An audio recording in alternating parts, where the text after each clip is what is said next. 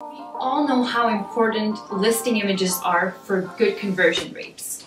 So today I'm going to show you the entire process, A to Z, of how to create your listing images.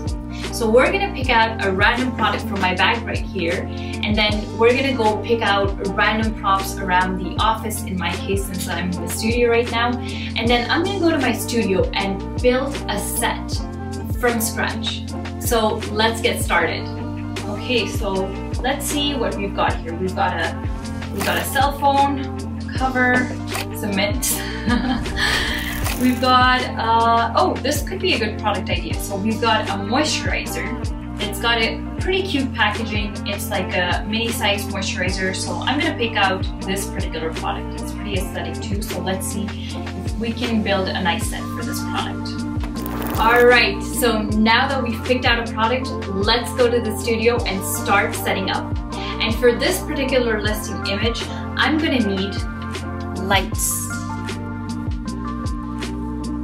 a backdrop, a mirror sheet, a leaf, and the product, and of course, a camera.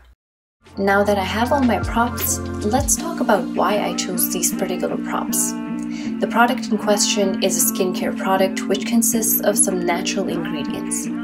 Usually with beauty and skincare products, I like to go for a marble backdrop to replicate that washroom setup.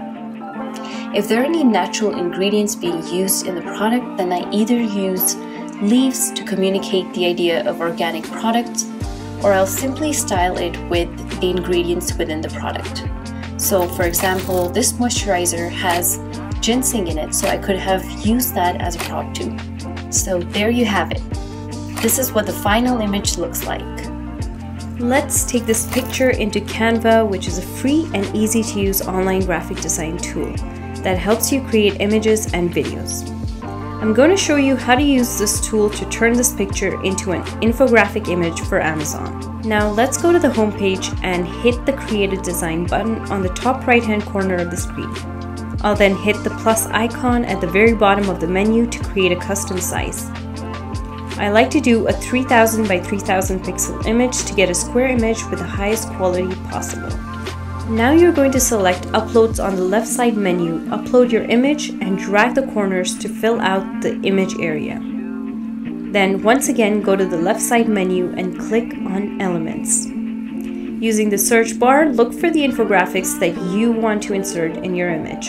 Some of the main benefits of this moisturizer are that it's cruelty-free, vegan, and gives you a 72-hour hydration, so I'm going to look for those particular icons.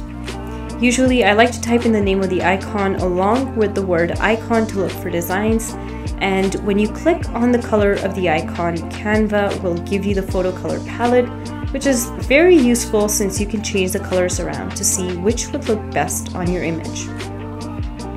I've also signed up for the free trial of Canva Pro because I'm very picky with my icons and I do not want to be restricted with the designs.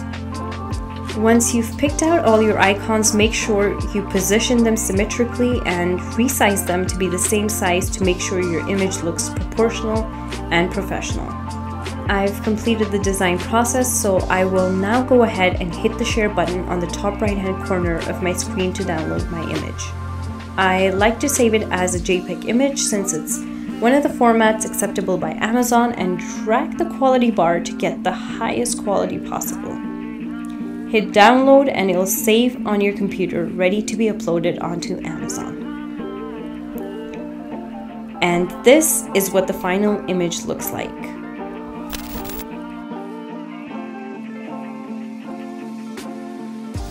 As a reminder, I do want to let you guys know that I'm shooting in a studio with absolutely no windows at all, which is why I'm using this professional light as a light source. Now, if you have plethora of natural lighting coming in from a window, you do not need to invest in any source of lighting. You can simply set up your product staging right next to the window so that you get ample amount of lighting, and one source of light should be enough for this particular example. For the background, I went for a piece of cardboard and then pasted this marbled background on top of it so that it could stand straight and be sturdy. For product styling, you can go for plenty of options. Now, the moisturizer that I was using as a product did have natural ingredients, so I chose a leaf to encapsulate the idea of this product being some kind of a natural product or having natural ingredients. That's what it will communicate to the shoppers or any person seeing this image. I could have also gone for, as an alternative, pieces of ginseng, because that was one of their key ingredients. So you can play around with these props and see what looks more aesthetic and what's communicating your messaging. I hope that this video has helped you create some aesthetic and highly converting images. Thank you for watching this video. Hope to see you over on the next one.